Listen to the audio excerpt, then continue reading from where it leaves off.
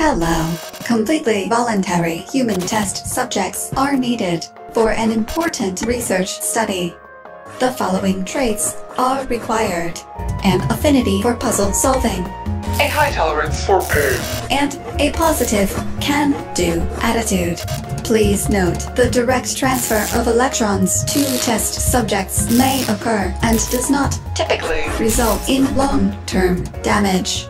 Your performance and survey responses will be recorded, compared, and shared with other testers. You may indicate your completely voluntary desire to participate in this test at labrat.study. Goodbye.